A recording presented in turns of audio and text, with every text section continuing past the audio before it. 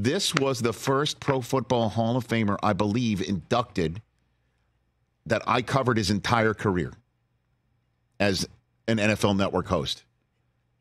This was the first of that for me, which makes me feel old. But the man who was drafted in 2003 by the Pittsburgh Steelers and is a Hall of Famer of the first variety, joining us courtesy of the Taste of the Super Bowl Frito-Lay commercial and campaign. This is a Pro Football Hall of Famer. Good to see you, Troy Polamalu. How are you? What's up, Rich? How you doing? It's great to see you as well. It is good to see you. Now, I just first things first. I'm sorry, Troy, to just go here in the first direction. I'm only seeing you front on. You haven't cut your hair, right? Can you give me a profile? No. Okay, good. Okay, very good. Because the way it looks right here, it looks like you. Because I haven't seen you in a while. Okay, so we're still the way that I remember you is what you're saying, right? Okay. Yeah, I can't get rid of my moneymaker quite yet. Your bust is truly one of my favorite busts in the Hall of Fame. Did you have that full-on conversation as to how you wanted your bust to look, hairstyle, Troy? You know what? Man, I'm so sorry. I forget his name at this moment, but he's an amazing person. Actually, flying in there, he's a true artist when it comes to sculpting. So if you actually go and look, the bust is actually a very small part of his sculpting. So you never tell an artist what to do. Actually, a funny story regarding the bust is his wife, like I'm sure most wives, like my wife, is highly critical about our work. Comes in and looks at my bust and she's like, man, that head is too big. That nose is too big. Everything looks too big. And quite honestly, I was thinking the same thing. Mm-hmm. It takes the caliper and he measures it. And it's just like, everything's perfect. The nose is perfect. I'm like, damn, it's got that big of a head, I guess. So he actually truly is an amazing sculptist. So definitely left it up to him. Yeah, Blair Buswell is his name. So Blair does all those. Blair. Yeah, Blair. Yeah, I know. Yeah. Oh my gosh, and it's so cool, Troy. So, did you who called you on your draft day? Was it Cower? Was that the first guy who you spoke to on your draft day out of USC, Troy? It was. Quite honestly, I didn't want to leave California coming out of USC. So when I got this 412 area code, I had no idea where it was from. But I knew it wasn't Oakland. I knew it wasn't San Diego, and I knew it wasn't LA or anywhere in California. But yeah, I talked to Coach Cower, and I'm not a big follower of the game. So I was calling it like Heinz Field. I was calling Three Rivers, which had already been changed over several years into it. I didn't even know Coach Carroll was still coaching. So there was a lot of things that I had to learn about Pittsburgh and even the NFL once I started playing in it. Yeah, right. I'm sure. And now you're such part of the fabric of the city as well. What can you tell me about Mike Tomlin, Troy, that maybe folks might not know? Certainly now that he's in the playoffs again, but a lot of folks in Pittsburgh, to be straight up, want to see banners, not just winning seasons. What can you tell me about Tomlin from your career? Well, to be honest, I think what makes him very unique is what you see is what you get. There's no secrets about him. He's very authentic. He's a man of integrity. I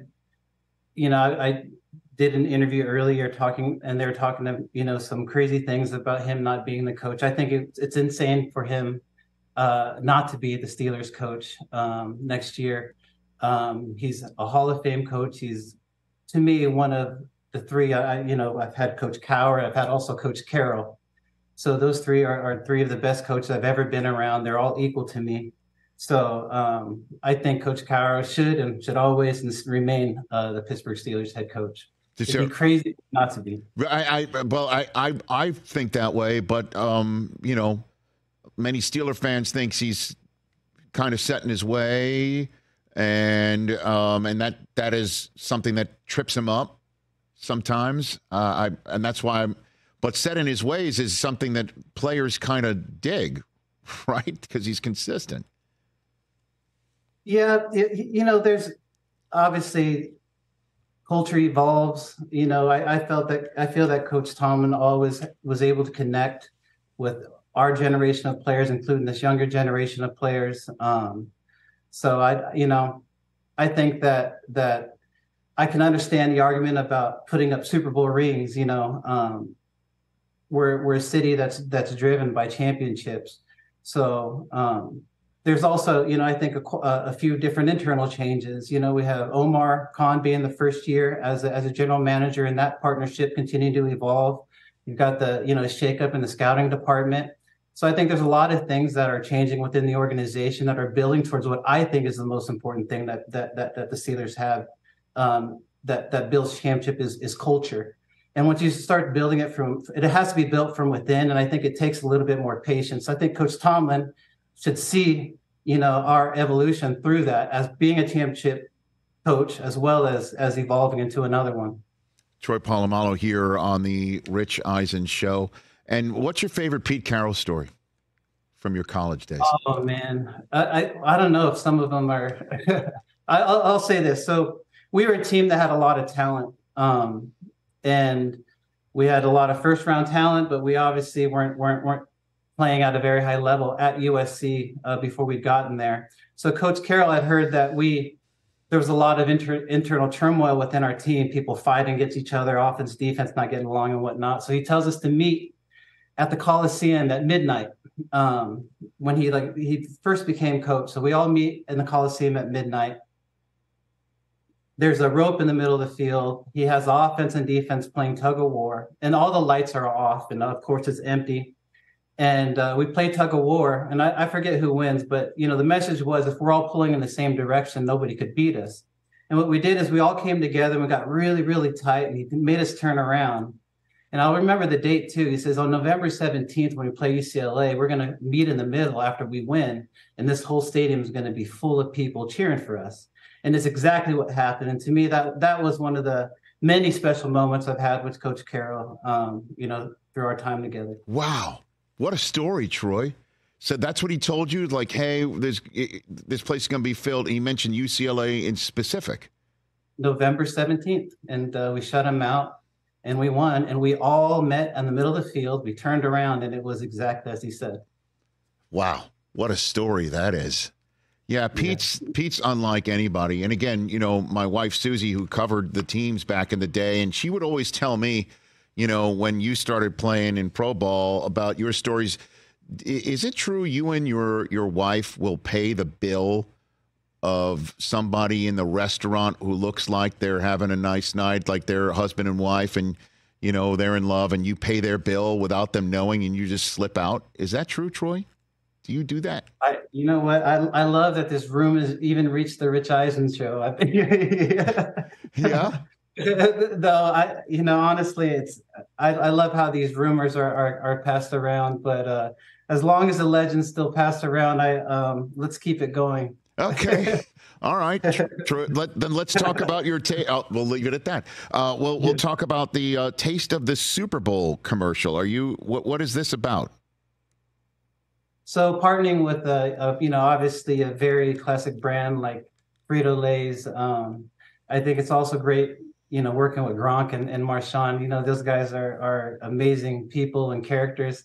So it's just a great opportunity to eat good while we're watching the Super Bowl, to enjoy a snack that I and I think most people love as well. Mm-hmm. Okay, and the Frito-Lay chip strip. Fans will have the opportunity to try their luck at the Frito-Lay snack pot? Take a seat. I'll be out there putting some time in on the strip. Okay. All right. So I'll be just walking down the street and we'll see you. You could take your hottest ride on the strip and feel the love at the Cheetos Chapel. The real me. Okay, the real you. The real me. Okay. You'll let your hair down, is what you're saying. I don't know about that. We'll see about that. Okay. Hey, Troy, let me ask you this question. Again, I don't know how locked into the current game that you are. Who do you think is somebody in the secondary whose play impresses you, that you think this kid or vet is worthy of praise from the great Troy Polamalu? Honestly, I do help a couple NFL players, Tui Tupalotu and Talanoa Hufanga. So I've helped them a little bit in college as well as in the NFL. So there are two players, of course, that I critique and break down quite a bit. So I admire their game, of course. But I think Derwin James is somebody that I really admire. Who I actually get a lot of information from is Ryan, because I get it more in a condensed version. Ryan Clark, I'm sorry. In a more of a condensed version. So he's always I always bounce things a lot off of him and the people even that he trains. But to me, him, the guy in Seattle, Jamal Adams, Tyrann Mathieu, these guys are people that I admire, just the diversity of the traits that they have, and they're able to provide for a defense, I think are things that I admire about their game. What do you think of that kid, Kyle Hamilton in Baltimore, Troy? Oh, absolutely. Him, obviously Minka. I mean, those two guys are best in the game as well. I remember even, I think Kyle went to Notre Dame as well, if I remember correctly. Yes. So I've been a big fan of his as well. So there's a quite a few guys out there, man, that are playing in a game that quite honestly is evolving into something that's making them have to be better athletes. And they're a little thin in that position right now in Pittsburgh, Troy. They might need you for a few snaps in Buffalo coming up on Sunday. What do you think? Man, what's so funny is I remember playing, and I would look back at like Carnell Lake and Rod Woodson, and I was like, man, dude, you guys could play. They're like, no, man, I know now how they feel. So although the show may look good, I appreciate that. The internals don't function the same. That said, Troy, you and I both know Mel Blount can give snaps this weekend. Oh yeah, man, absolutely. I love people's first like, their face when you tell them like, yeah, that's Mel Blount. He was a cornerback. It's incredible. He's incredible. Yeah, I'll never forget the first time I laid eyes on Mel Blount at a Pro Football Hall of Fame ceremony, and your head just goes up and it keeps going up and then up and then up, and then you see the cowboy hat and then it goes even further up. Oh my God! No, I always think to myself, that's why they changed the rules. This looks like a human being that would change the rules because of his play. Yeah. It's funny. There are some freaks within our game that we consider, there's Megatron and some of these guys that are just like abnormally huge and freakish in their positions and the traits that they bring. And then you still go back though, and you're like, oh my gosh, there's so many guys like Mel Blount and all these guys that are just as maybe even bigger freaks. And in terms of just athleticism, it's incredible, man. That generation is unlike any other. And I think Patrick Peterson is learning the position right now, right? Isn't that what he's basically doing in Pittsburgh? He's trying to figure out how to play some safety, and it looks like TJ Watt's out for the weekend. That's unfortunate, but the Steelers are in though, Troy, right? They're in, so you got to be in. Listen, man, I just. To me, one thing that was really beautiful about being part of that culture is like if you just get a ticket to the show, to me it's like the crazy uncle that's just going to act out. So as soon as we get into the show, I think you see the best thing of what our organization, what our team can actually provide. So I think our playoff chances are really great. I think the more adversity that you pour onto our team, the more it's going to crystallize our culture and make us better. And for me, I hope that it shows out on when they play against the Bills. All right. Last one for you. Where were you on the play where Harrison returned it for the touchdown? What was your perspective on that moment, Troy? In the Super Bowl?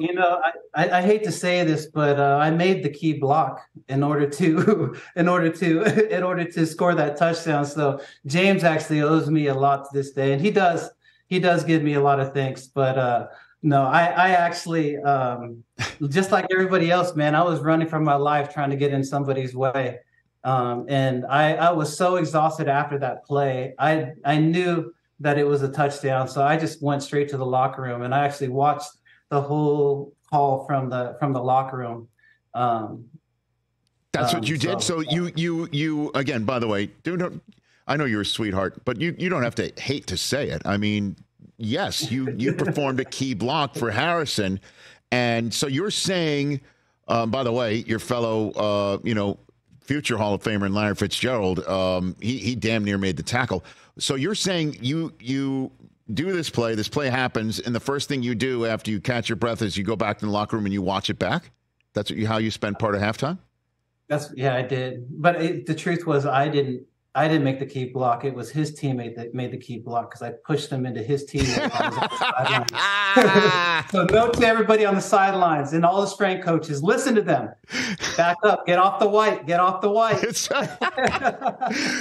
that right? So they were on the white. You took somebody and threw them. Okay, look at you. You're watching it back right now, Chris? Is that what you're saying? Yeah, Troy was on the backside of the play. So he was running clear across the field. And then, bam, he throws a guy in, and there's a big collision. And then James kind of takes it the rest of the way. Whatever you got to do, right, Troy? The guy he threw was Larry Fitzgerald. He pushed Larry. Oh, no, I didn't see that. Yeah. I pushed them out of bounds into the team. Yeah. Oh, right. my God. Troy, what a pleasure to chat with you. I do hope to see you in Las Vegas. Thank you and congratulations. I'm Go Blue. That's right. My father-in-law, he was down there celebrating the victory last night. So congratulations. I'm very happy to be, part of your celebration the first day back. Troy, that means the world. Thank you so much, because you know what it's like to be the champions of the world, man. So for sure. Thanks for the Zoom. Appreciate it. Go Blue. Thanks, Rich. There you go. The great and I say fight on. Right back at fight you. On. Okay, there you go. See? Troy Polamalu right here on the Rich Eisen Show. 2-time Super Bowl champion and Pro Football Hall of Famer and all-world human being. Catch the Rich Eisen Show every single day on the Roku channel, 12 to 3 Eastern, for free.